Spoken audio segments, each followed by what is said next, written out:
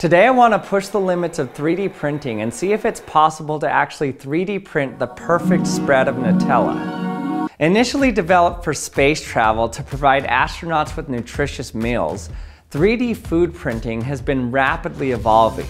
So today I'm going to be trying the most popular 3D prints and see if they work made out of chocolate.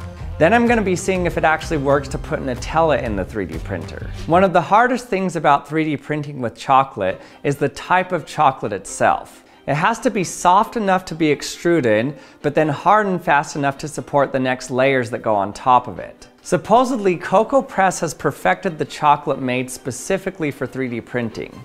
So their chocolate comes in these rods. You load it in like this and it melts the chocolate at 33 degrees Celsius, so it's a really low melting point. The bed isn't even heated.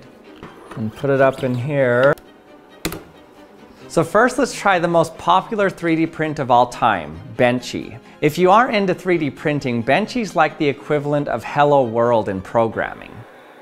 All right, let's look at the time lapse of this. It's starting out great. The layers look smooth as can be. Who needs PLA when you have chocolate? It's getting a little sloppy. Benchy might be a challenge for chocolate and it's not looking so good. Uh-oh. Oh no, what happened? It's just a mess of chocolate now.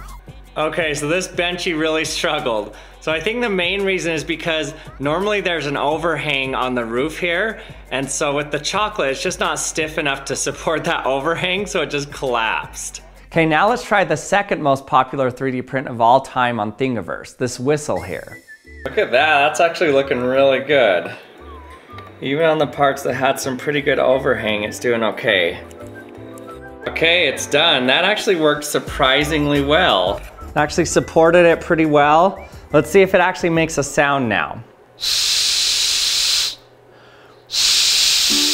Nope, no sound, but you can eat it. So you can see it does have the cavities where it's supposed to.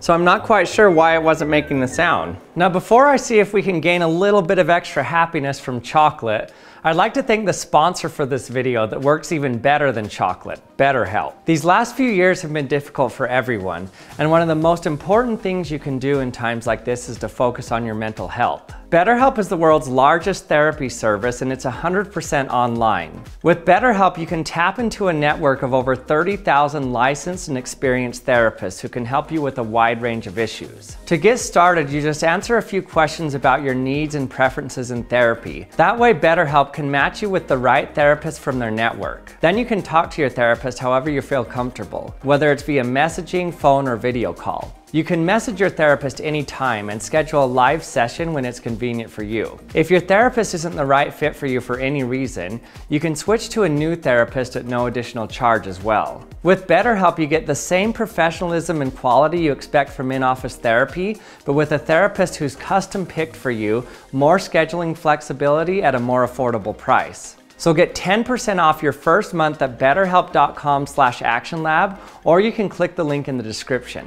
And thanks to BetterHelp for sponsoring this video. And now let's get back to our experiment. Now let's try something that's articulated. I don't think it's gonna work very well since the chocolate doesn't quite harden as fast as PLA. Also, the nozzle's much bigger than you'd print with PLA. It's like 0.8 millimeters, I think. So you can't get as fine of detail. Okay, the articulated octopus actually looked like it turned out pretty well. Let's try to take it off and see if it can actually bend any of its legs here, or arms, or whatever they are. Okay, it lost a few of its arms, but it actually can bend a little bit. Yeah, the problem is the layer height is too big, so it doesn't have enough resolution to get these links right. And also the links are really weak because they're made out of chocolate instead of plastic. But you can see that some of them did actually work. But once again, the best thing about it is you can still eat it. I want to see if I can actually use it to make perfect designs on a piece of bread. I'll try it with the chocolate first, and then we'll try it with Nutella. So to do this, I have to change the Z offset to be exactly the thickness of the bread. And then once it zeros, then I stick the bread on there so that it's printing right on the surface of the bread. Okay, so first we're going to test if this is even possible by just doing a little smiley face on the bread. Perfectly spread chocolate on the bread here. Okay, that worked, but let's see if the bread is uniform enough to print a pattern across the whole surface that has words. Look at that.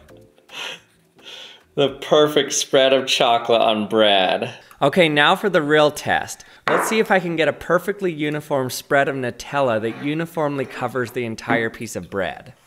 Okay, it's Nutella time. Knew this was gonna get messy. Oh, here it comes. Now that I have the Nutella loaded in, the challenge is getting it perfectly on top of the bread in the right spot. So even with machine cut bread that you buy at the store, the loaves aren't exactly the same each time, and they're a little bit different shapes and they're a little bit different thicknesses. So in order to print the spread right on top of it in the right place, what I did is I took a picture of the bread and then I turned it into a vector, and then I turned the vector into an STL format. So it's basically just a flat image that I made have a certain thickness. So this thickness is going to be the thickness of the Nutella. So right now I'll just try it 4 layers thick. Now I have the 3D file of the Nutella, but I don't know exactly where it's going to print on the bed. So in order to figure out where it's going to print, first I'll zero it at its normal location right above the plate. It'll start printing the Nutella pattern right on the plate. And then I'll re-zero it exactly the thickness of the bread. So I'll stick the bread underneath and zero it according to the thickness of the bread. And I'll leave that Nutella pattern so I know exactly where to place the piece of bread. It's working. The perfect spread. After hours and hours of trial and error, we have it, the perfect spread of Nutella.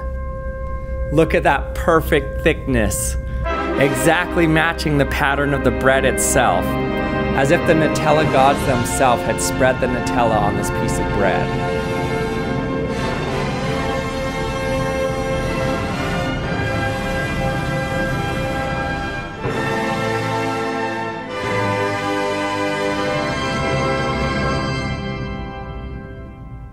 So if you had your own chocolate 3D printer, what would you try to print next? Let me know in the comments section. And if you haven't subscribed to my channel yet, please consider subscribing. It helps out my channel and it also lets you know when my latest videos come out. And thanks for watching, and I'll see you next time.